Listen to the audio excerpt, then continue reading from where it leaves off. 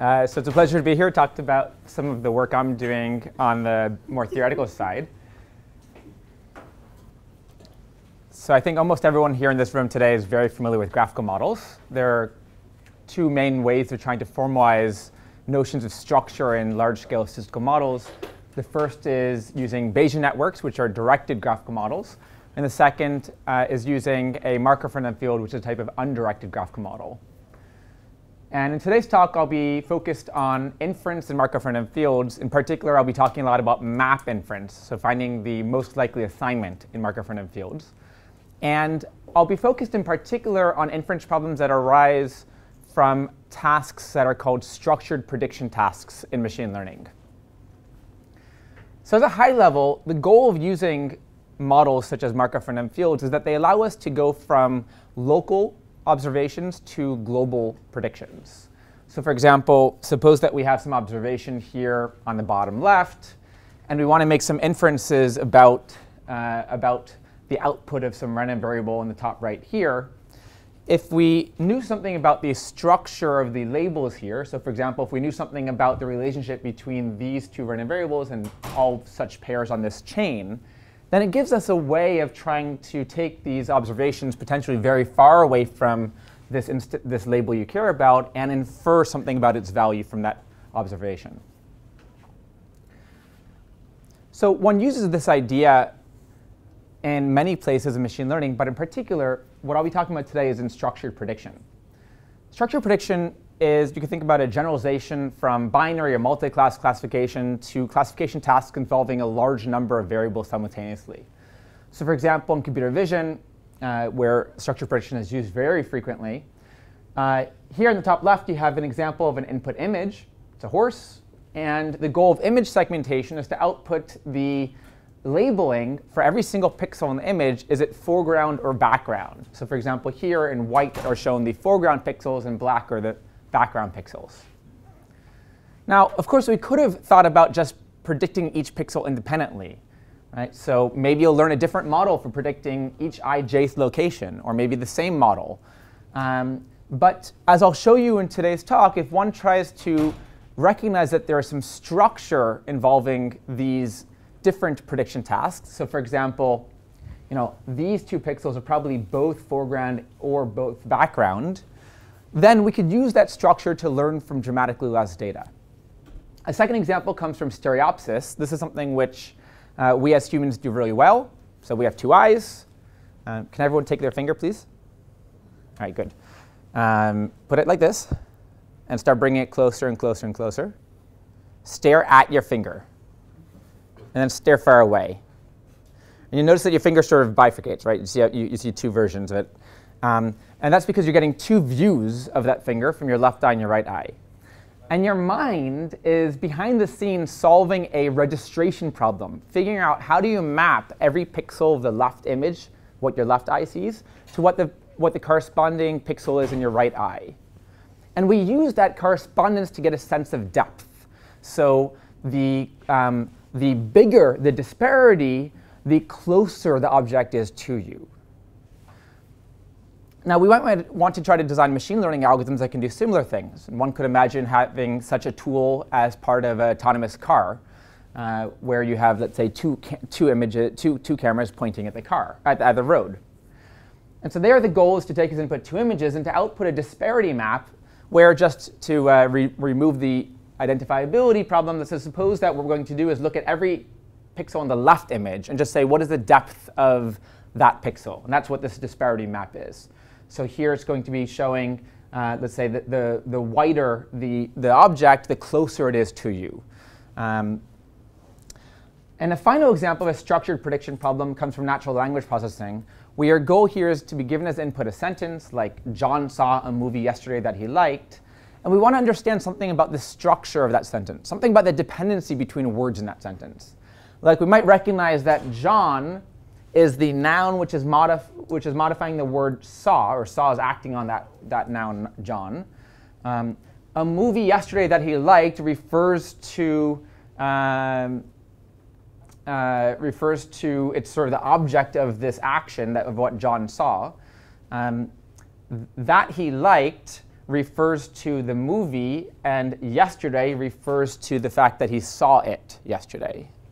Right? So we would like to be able to output this graph involving dependency relationships between the words in the sentence. And again, it's a structured prediction problem, because although one could think about just predicting each edge independently, by modeling something about the relationship between these edges, one could hope to do much better in terms of statistical complexity, the amount of data you need to learn these models. So formally, we're going to think about these structured prediction problems as having some input x and outputting a labeling g, where x you could think about as just a vector of pixel values. We'll take every row of this image, we'll just concatenate the rows to get that vector. G is another vector, and an assignment, in this case, is an assignment of labels 0, 1 for background, foreground to each pixel. And in general, we're going to be learning a map from the input to an output vector of labels from a discrete set L.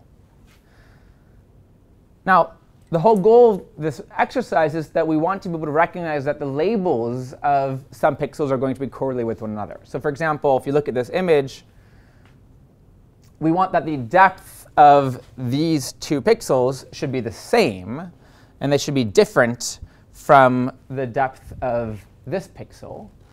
And I'm going to give you an example of a model in just a minute which tries to do that.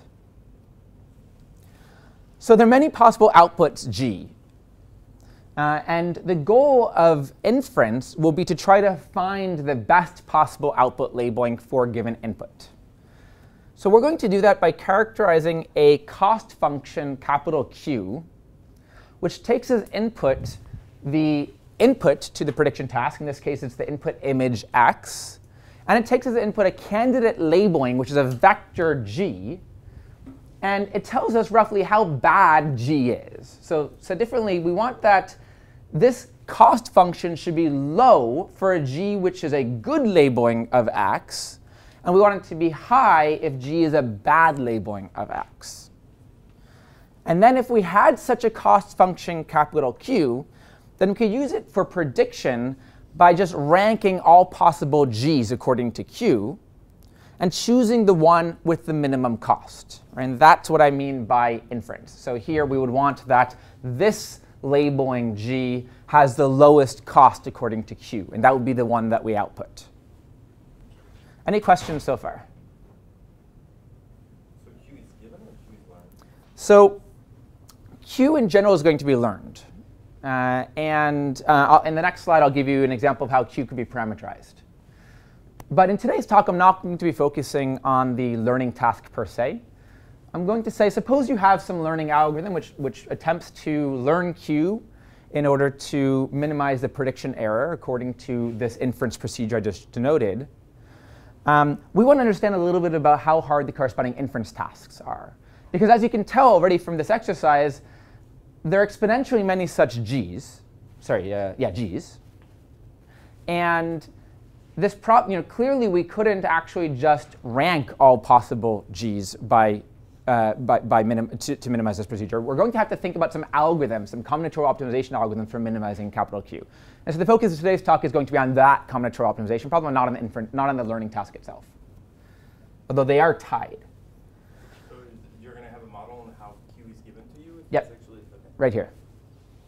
So the model class that we're going to be analyzing in today's talk, just because it's the simplest possible model class for which the combinatorial optimization problem is non-trivial, is a pairwise graphical model, where we say that Q is going to decompose as a sum over edges of some graph given by edges capital E of local costs denoted as theta uv, which take as input x and assign for every possible labeling to the endpoints u and v induced by g, induce some cost.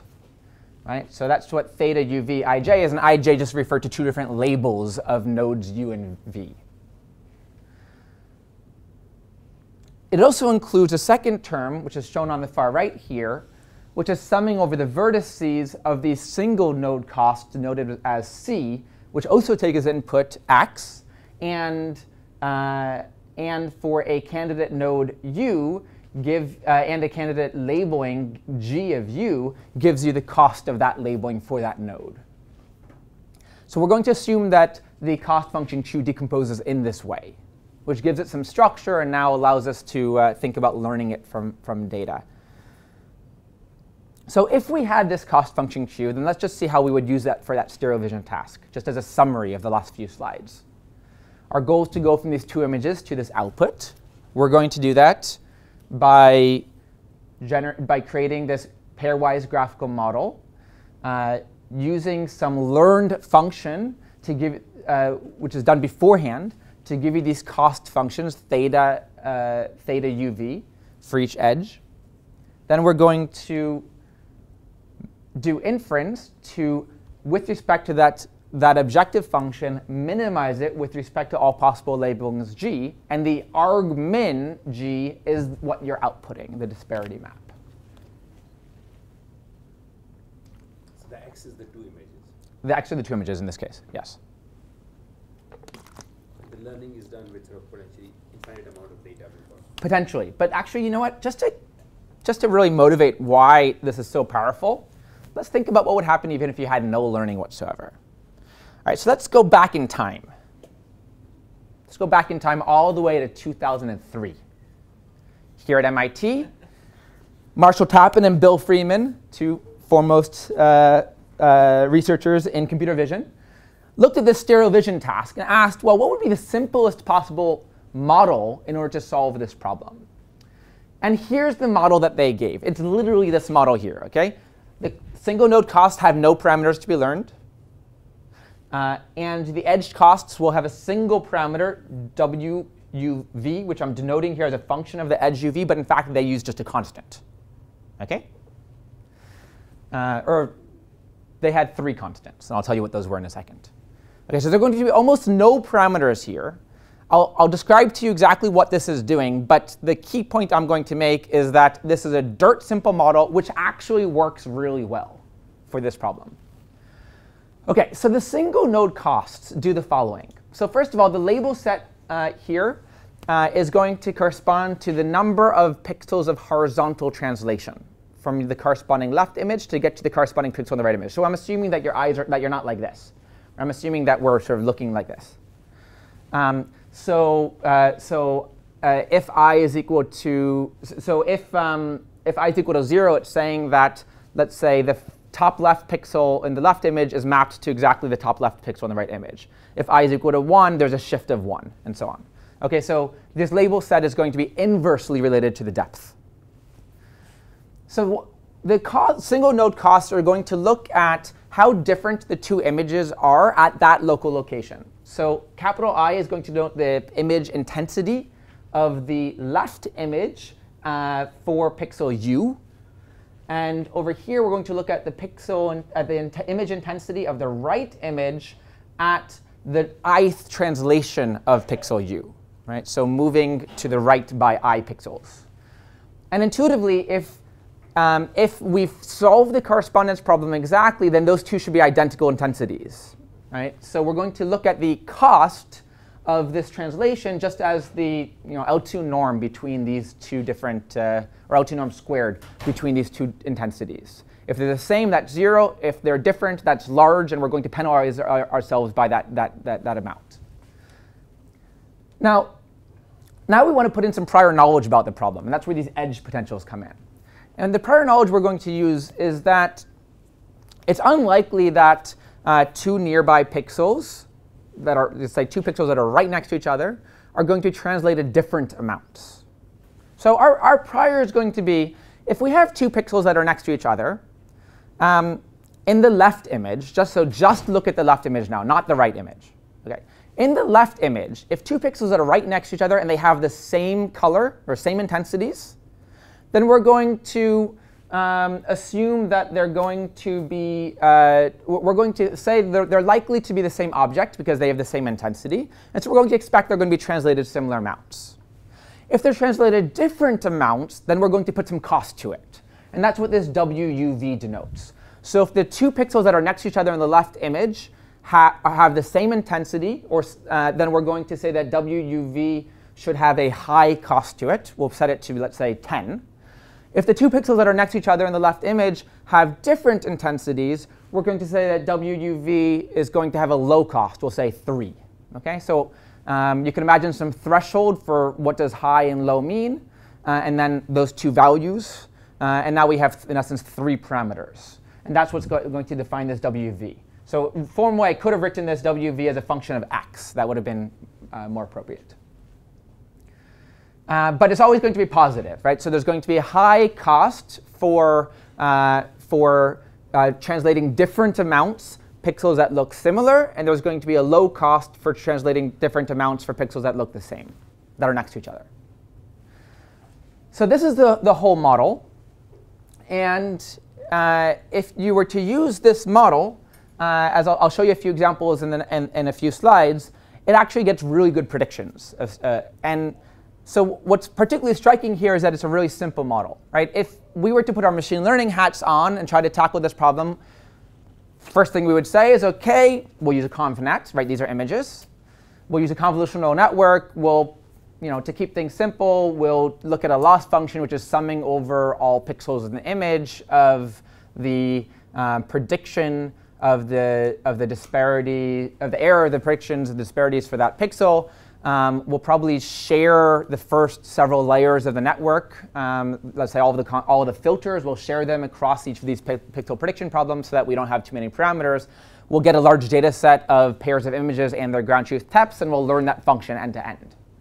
All right, so that's what we would do if we were thinking about this in the modern era. And it would require data. It might require a lot of data. Now, here I just showed you an example where you could do this prediction with 3 parameters. And you can imagine trying to fit those parameters from just 1 or maybe even 2 examples. So why inference in today's deep era? Well, the real reason is because it's going to enable learning from significantly less data. So one could imagine trying to now parameterize this. Well, rather than setting this single node cost to be this fixed function, we could let it be parameterized by a deep neural network. Rather than letting this WUV be given to you by these just 3 parameters, we could also parameterize that by a deep neural network. Except because we're using this formulation, we're starting from a place where we know that there is going to exist a really simple function which will already do pretty well. So if you have a little bit of data, hopefully you should improve beyond that. Right, so that's the intuition. And in recent years, people have been using what is known as deep structured prediction, which is implementing exactly this idea. So for example, for these image segmentation problems, folks have been using inference as, in essence, your last layer of a deep neural network, where it implements that idea I just mentioned. So your deep neural network gives you your potential functions, which is then used with this inference procedure to make your prediction.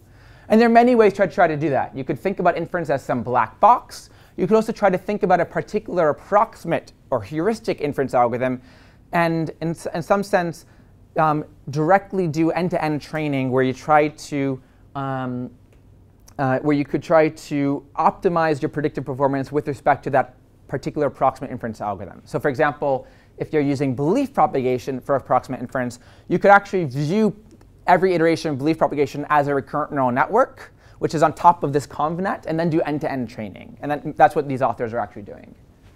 One could also try to use inference within the network, rather than just as the last layer of the network. And that's been a common theme in the last 1 year in the machine learning community.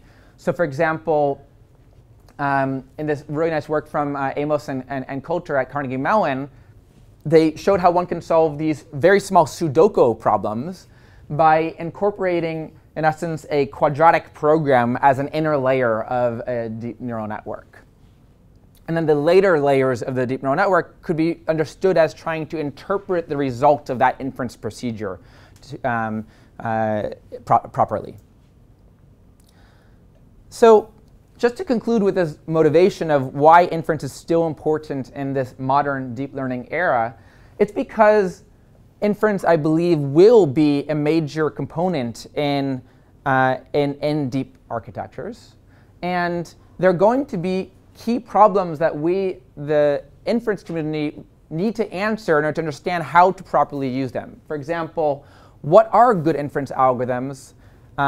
if we're going to be using approximate inference algorithms, as I'll discuss in for the rest of the talk, what are the structure of good approximate inference algorithms?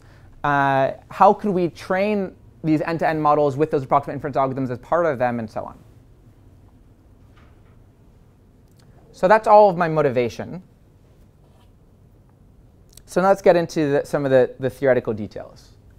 So the first comment I want to make is that map inference is in general NP hard. So by map inference, I mean this minimization problem, minimizing this cost function capital Q.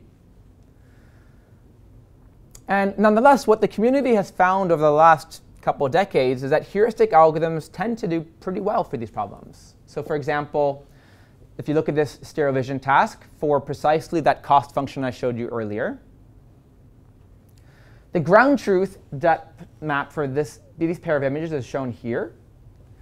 And if you were to use that simple model, and you used an approximate inference algorithm, in particular one that's called alpha expansion that I'll define for you in a little bit, it gives you this output. Now let's compare these two. They're pretty close to each other, right? So we don't know whether the errors from comparing the ground truth to what's predicted are due to the model or due to the approximate minimization of this cost function. But altogether, they're still doing pretty well. If you look at this foreground-background segmentation problem, you take a simple model for that. I'm not going to define it for you.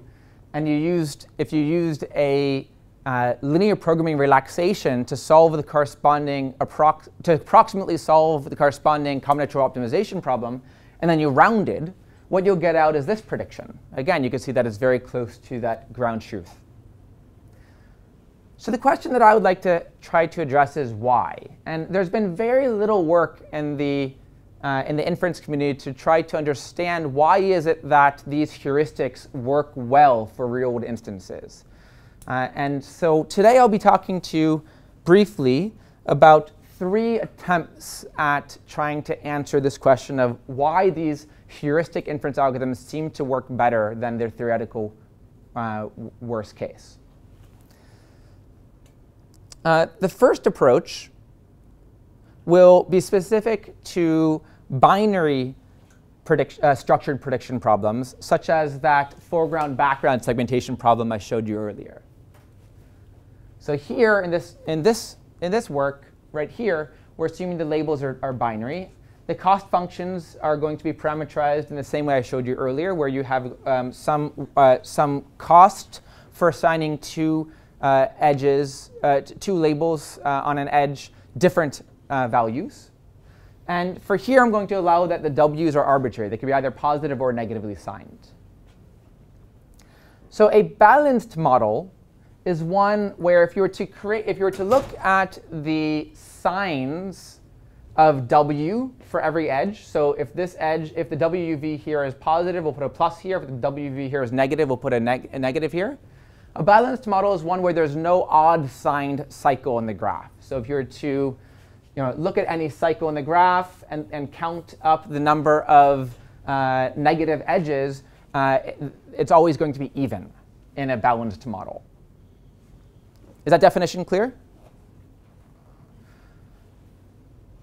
So it's well known that a particular linear programming relaxation of the corresponding inference problem here is tight for balanced models. And for those of you who are familiar with the Shriley-Adams hierarchy of relaxations, I'm talking about the first level of the Shriley-Adams hierarchy. But what if the model is close to balanced? Like, what happens if there's a single odd sign cycle in the graph? Well, let's look at this example that I showed in the top left, this particular example. And I'm going to now take a learned model for doing image segmentation. We're learning on a different data set. This is a held out image. And I'm actually going to look at those potential functions. So I'm going to be coloring every edge in this grid structured graph blue for edges where the corresponding W is much larger than 0, and red for the corresponding edges where W is much less than 0. And I'm not coloring it if the edge weights are less than, have a norm less than some threshold. So if you look here, so the red edges are the ones that introduce the negative signs. And you'll notice that there are very, very few negative edges here. In fact, there's some negative edges which are sort of surrounded by nothing. And there are a couple of negative edges like right here, right there, which are surrounded by these blue edges. And you will get these odd sign cycles here. So this is not a balanced model because of, for example, these things that are going on right here. So just a quick question. When you talk about the LP relaxation, do you put as a constraint that it's a balanced model or not? No. No, the LP relaxation is general, and it applies for anything of that, you could write it down for any cost function of this form. But it's a good question because, for example, later LP that I'll show you, I'll write the form which is sort of makes use of the structure. Here we don't do that. So the relaxation in this setup is just simply it's between interval 0, 1, or rather than 0 or 1. Right? Correct. So to be clear, if there was only a single, okay, so this is not a balanced model by any means, but I want to argue that this is an almost balanced model. Yep? You're talking about the model, but this is an output of running an algorithm on an image. Yes. So I guess maybe it would be... No, this is not the output of an algorithm, no. This is, what I'm showing you here is actually the model itself. So if you look at this objective function, where these theta, u, v's, and c's, these are functions which take as input some x. In this case, this is the x.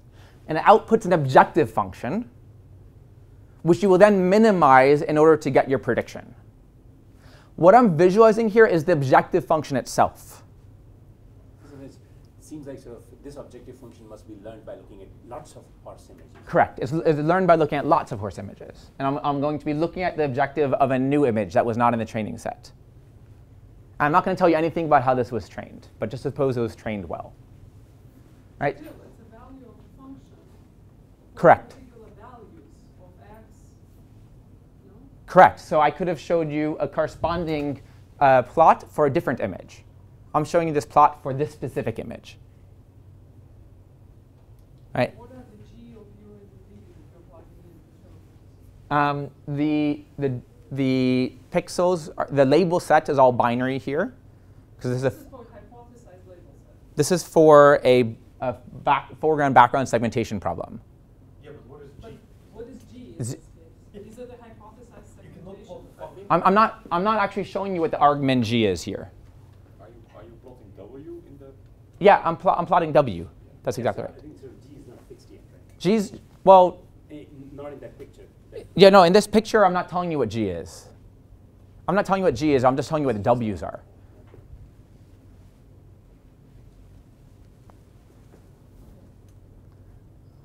And w is local. Excuse me? And w is local. W is local. Yeah, W is defined between the edges in the graph. So I'm plotting, basically I could have put a grid here, and what I'm coloring the edges of the grid.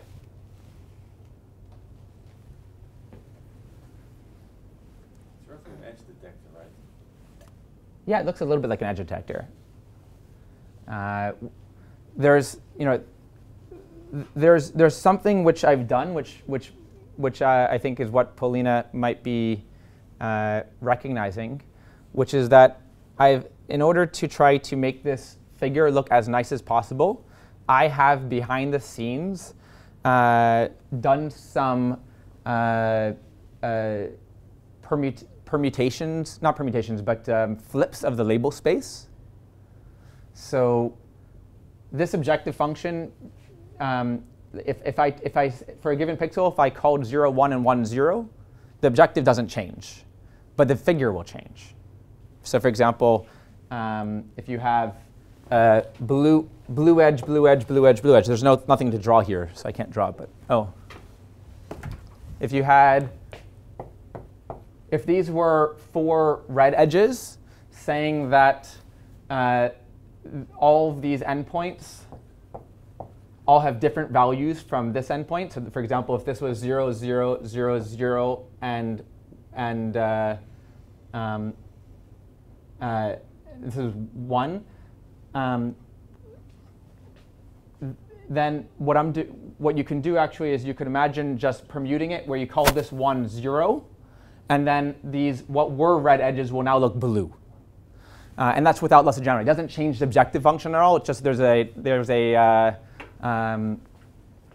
objective function is identical, and if you were to minimize it, you'd get the same value out. But if you could just call 0, 1, and 1, 0, and correspondingly, in essence, permuted, change this potential function, it's the same. You get the same thing out. So I've done some of that in order to turn in order to make this look as empty as possible. But it doesn't change the objective function at all. So this preserves like the oddness of all cycles? Correct. It preserves the oddness of all cycles. Exactly. So I've done that behind the scenes. I don't want to dwell on it anymore because it's not important to the talk today. But the point I'm trying to make here, the only point I'm trying to make, is that this is not an adversarial instance. Okay, it's actually quite a nice instance. If this was all blue or all empty, then this would be a balanced model. It's not a balanced model. It's something that's somewhat close to a balanced model. And in fact, I will define an almost balanced model here to say it's a balanced model where if you were to remove a single node and all edges incident on it, if the resulting model is balanced. Okay, so this is my definition of an almost balanced model. And technically speaking, this is not an almost balanced model, but it's close to it. And what we proved is that the second level of the Shirley-Adams hierarchy also goes by the name of the cycle relaxation, is tight on almost balanced models. So intuitively, what this is saying is, well, maybe your model isn't perfect. Like your model doesn't always point in the direction of the ground truth. Sometimes your model is imperfect. Sometimes there's some ambiguity. That ambiguity might lead to a slightly hard inference problem. But as long as it doesn't happen too frequently, a slightly more powerful linear programming relaxation is going to be tight in this instance. I'm not going to give you a proof of this result. And neither am I going to argue that it's a particularly strong result. Because notice I only said the word a single node. Right?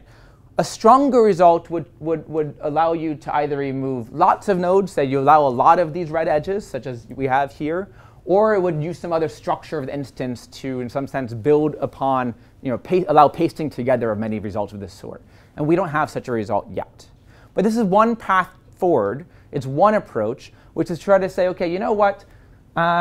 Even though the simple linear programming relaxations don't always work for these real-world instances, there's another relaxation. In particular, this is the relaxation which a lot of the empirical work found very good results on. There's this other relaxation, this one, which is tight on those instances. So it's a step in that direction. So just to clarify one thing, I'm sure it's not Onel's question, but it's sort of related. Yep. So this was all learned on one image. That's the entire thing? No, the model was learned on other images. So the functions, these thetas and c's, were learned on other images. And then I'm going to take this. You were displaying theta here. I'm displaying theta for this specific new image, which is in the held out set. Oh, so that's the value of the function. That's the value of the function that I'm plotting, exactly. But theta doesn't depend on x. Theta does depend on x. It depends on the input. It doesn't depend on g. It does depend on x. Theta as a function does not depend on Oh, theta as a function does not depend on x. But what I'm visualizing is theta of x. Then it depends. Yes, thank you, David. Can you give us a sense of how it depends on it? So for the simplest way is to look at the single node costs. So the single node costs, for example, if this is trained on a horses data set, then we might have some idea of what horses might look like. And so if you imagine this looks locally at a pixel, and to say sort of tell me. I'm trying to understand how that mathematical expression depends on x in the case of binary. Sometimes it's 3 arguments, sometimes 2. I think this is what's confusing. Oh, sorry. Yeah, this should be. Thank you. So you could would be w x comma u comma v. Is that what your question was? Yeah. You could write x comma u comma v here. Okay. Yes. And I'm visualizing W of X comma U comma V. And so then, when W is 1, it wants to see dark going to light? Or Yes. something like that? Yes. And when it's Well, we're minimizing this, so it's white go to white, because we're minimizing here. white goes to dark. If this is it is very large, because we're going to be minimizing this cost function here, it's saying that we want them to have the same value, right? Because you're multiplying it by the indicator of I not equal to j. Yeah. But you have the right intuition. And so then I don't understand why in the next slide it's inside the horse, it's not open. And that's because I did this flipping argument that I said. You can always do a permutation of the label space in order to make it look, in order to, in essence, get rid of a lot of the blueness. And I've done that permutation. I really don't want to dwell on this anymore. We can talk about it later because there's a lot more I want to get through in today's talk. And this is not important for the rest of the talk. So you can now forget about everything I just said. And Polina, you and I can talk later. OK. My point was just that would be one viable route to try to understand how to push forward to better explain real-world instances, which is to show that more linear programming relaxations are tight than we previously thought. But that was also a very restricted instance. Like, for example, it looked at just a binary segmentation problem. Now let's look at this other stereo vision problem that I started out with in the very beginning, where now the label space is non-binary. In this instance, the inference problem so this model is equivalent. So once you have this model with fixed cost and weight vector is equivalent to what's known as a ferromagnetic Potts model. And the corresponding inference problem is NP-hard in the worst case. Now, there are a lot of known approximation algorithms for this type of instance. So for example, you could use a linear programming relaxation where you do a relaxation, then you round. You could use an algorithm called alpha expansion, which is defined shortly. And both of these are known to give you a 2 approximation in the worst case to that objective function, right? So the solution of that approximation will give you a g prime, which has a factor, which has an objective function q of g prime, which is a factor of 2, multiplicative factor of 2 from the argmin g. Yep. Sorry, not to pick on the notation. The ferromagnetic Potts model that encourages the same color, right? Yes, we're minimizing here. We're minimizing. Okay. Yeah. Thank you. So, but when these algorithms have been applied on real-world instances, the predictions are actually really quite good. There's no reason why in a 2 approximation objective value should actually give argmin predictions which are very close to the optimal predictions. Right? A multiplicative factor of 2 is quite large. And so these approximation guarantees don't explain really anything of what we see in the real world.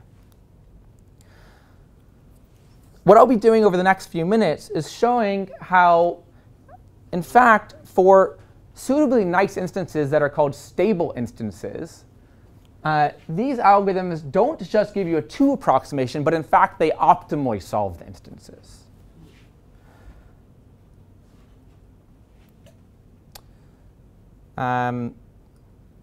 So for example, for that stereo vision problem, if this is the optimal solution, I'm calling it the map solution, but it's the argmin of G solved with Cplex or Gurobi, so using an integer linear programming solver. And if you're to use a linear programming relaxation and round, this is what you get out. And you can see that it's really quite similar to the previous instance. So in order for the statement of the result to make sense, I'm going to be making a statement about both the linear programming relaxation, which I think most of you are familiar with LP relaxation, so I'm not going to show you that. But I'm also going to be making a statement about a different heuristic algorithm known as alpha expansion, which I don't think any of you are familiar with, so I'm going to tell you about that now. So alpha expansion is a heuristic algorithm widely used in computer vision for solving precisely this type of optimization problem in these ferromagnetic Potts models. It's a local search algorithm. It starts by initializing a labeling. So we'll let f be some initial labeling, like all zeros. Then it's going to, every step of the algorithm is going to make some change to that labeling. And it's going to, and every change it makes to the labeling is going to be decreasing the objective. So it'll make some changes, it'll decrease the objective, it'll make some changes, decrease the objective, and at some point it'll get stuck because none of the changes it considers are going to decrease the objective, and it terminates. Conceivably, it'll terminate at some local optima. So the changes that it makes are given to what are called these alpha expansion moves. In particular, for each possible label alpha, so you should think about alpha as a disparity amount, like 0 means don't translate any pixel, any distance to the right, 1 means translate 1 pixel to the right, and so on. So for each possible label, we're going to find the optimal alpha expansion of this original labeling f. And we'll call that new alpha expansion h. If q of h is less than q of f, we keep it. Otherwise, we go back and we consider a different labeling. And if we ever find a labeling which decreases the objective, we continue, we iterate. If no labeling improves the objective, you terminate.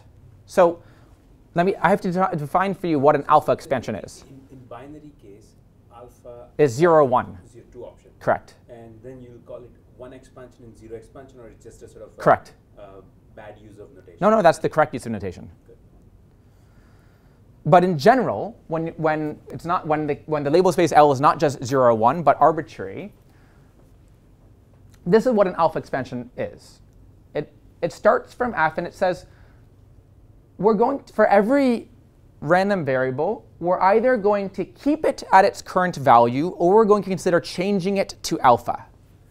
Right? So for every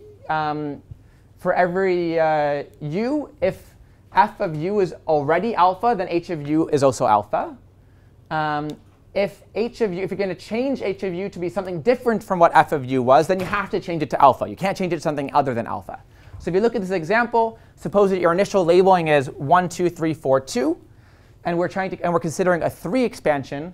This would be a valid 3 expansion where we choose these two variables and we change their values to be 3. But Can you change multiple? you can change multiple. But then it's not local. Well, so you can think of it as they make these global moves, but they're very restricted. We don't consider all possible global moves. We only consider moves that are these alpha expansions. 0, 1 is still exponential many possibilities. It's exponentially many possibilities. You should worry about that. Okay? We'll talk about that. Depends on how many variables you choose. No, even if they're, oh, sure, but let's suppose you can change arbitrarily many. So he's right, there are exponentially many possible moves here, and we'll get back to that. Hold that thought. This is not a valid alpha 3 expansion because this middle variable we're changing to 2. Right? We're only allowed to keep the same value or move to alpha. So is the intuition that for this task you want to move sort of large patches at once to a different depth? Correct. Right. Correct. Now, getting back to your point about there being exponentially many, notice that at each point in time, to find the best alpha expansion, meaning to search over this exponentially many possibilities, there are only, to be clear, even for a non-binary problem, there are only 2 to the number of random variables possible alpha expansions, because we're only keeping or changing. And it turns out that for this cost function, you can actually optimally solve to find the best alpha expansion using an ST-mincut problem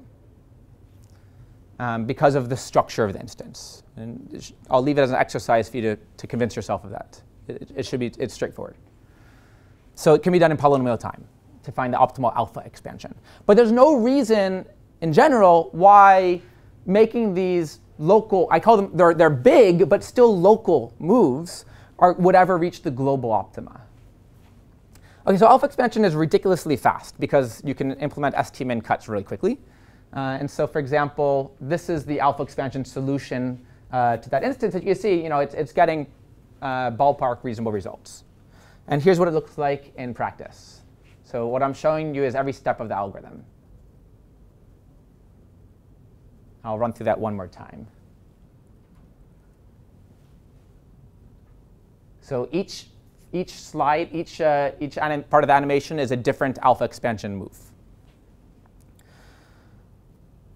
So in order to try to explain why these linear programming relaxations and alpha expansion work, we're going to use a notion that's known as stability. Intuitively, stability is going to capture the intuition that the ground truth stands out in some way. And there's been quite a bit of previous work using stability to explain why some combinatorial optimization problems might be solvable. This notion was introduced in work by Ballou and Lineal for max cut, and there's been several other results, for example, on clustering-like problems by Nina Balkin and her students. So we're going to ask, can we give a stability result here as well? And the intuition is that what we've found from a number of empirical experiments was that the instances, the arg-min solution doesn't really change much if you were to perturb the edge weights. And the notion of stability is going to capture that intuition, that the arg-min solution that's also known as the map assignment will only change slightly under small edge perturbations. So formally, a beta gamma perturbation is defined as follows. Given some weights W, a beta gamma perturbation of W is another weight function W prime such that for every edge UV, W prime is upper bounded by gamma times W and lower bounded by 1 over beta times W. So for example, this would be a valid 1, 2 perturbation because for no edge is W decreased, right? Because beta is 1. And for every edge, the edge goes up by at most a multiplicative factor of 2. And recall, we're using this. When I'm referring to W's, it's this W. So I'm assuming that the edge cost function is parameterized like this.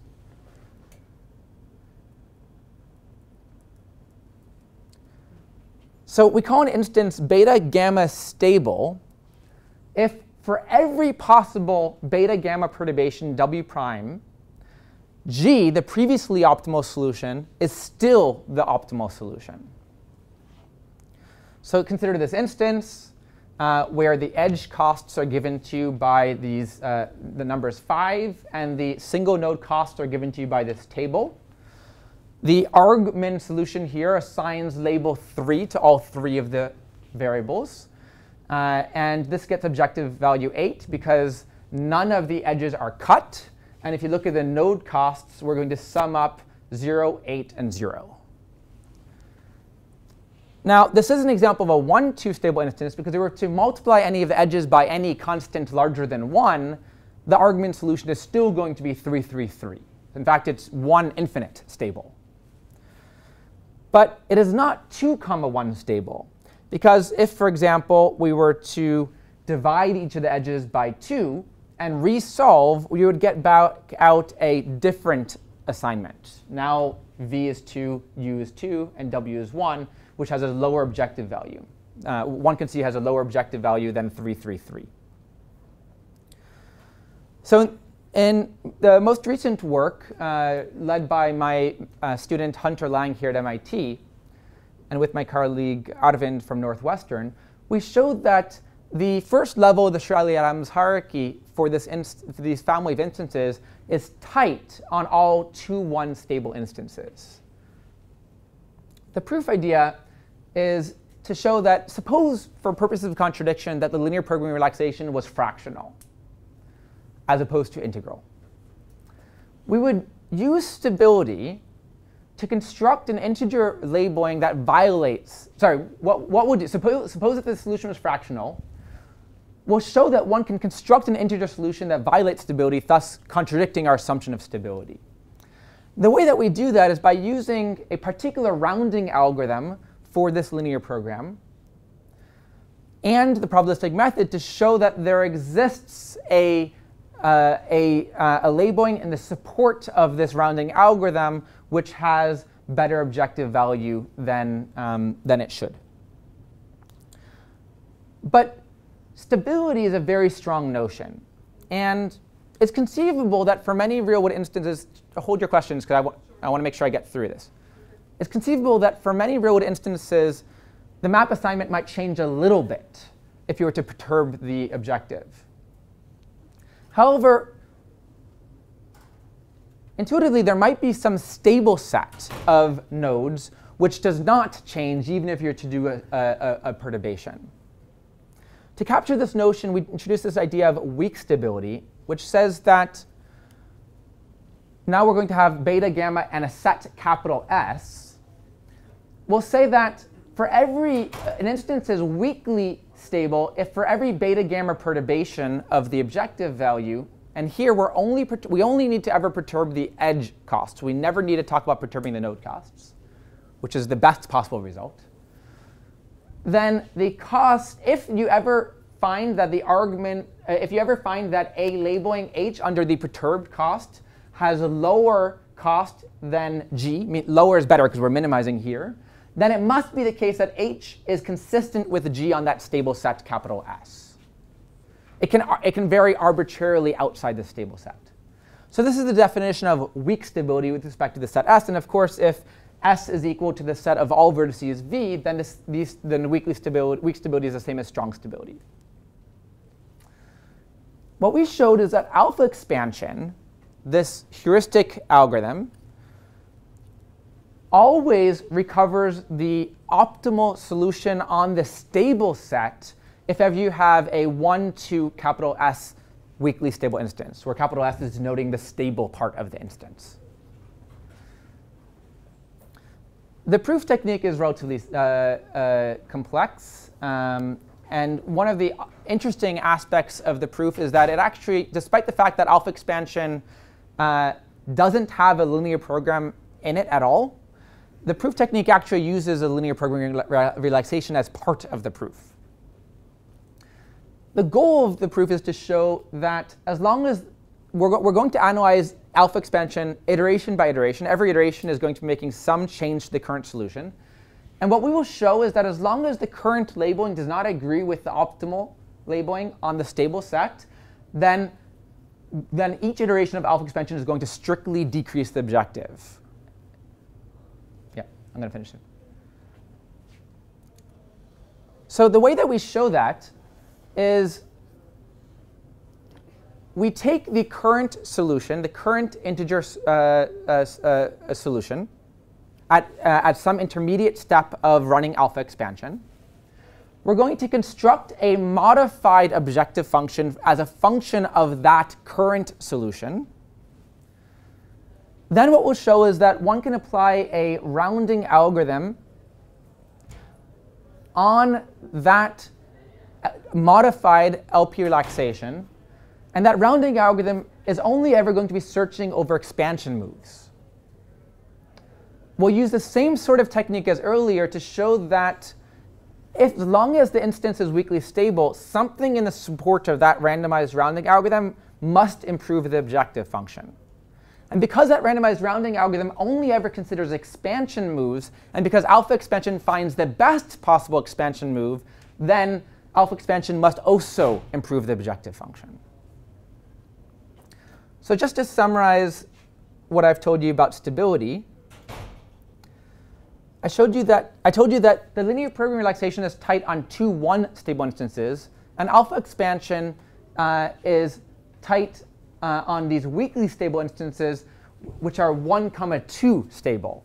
And it's quite curious that it actually changes, where the LP works well if you have 2 1 stable, and the alpha expansion algorithm works well if you're 1 2 stable. That's very counterintuitive. I would have expected that both algorithms would work in the same family of instances. Of course, you can intersect the two, and you see that both of them do work if you have 2 2 stable instances, which is a stronger assumption. So one of the open questions here is to really understand, well, why is it that there's this gap between what these two algorithms can work well, and by the way, we have counterexamples of that the other one doesn't work in those instances. Another really intriguing question raised by this work is, what is it about the energy landscape of these stable instances that allow that alpha expansion algorithm, which is doing this local greedy optimization, what is it about the energy landscape always reach the global optima?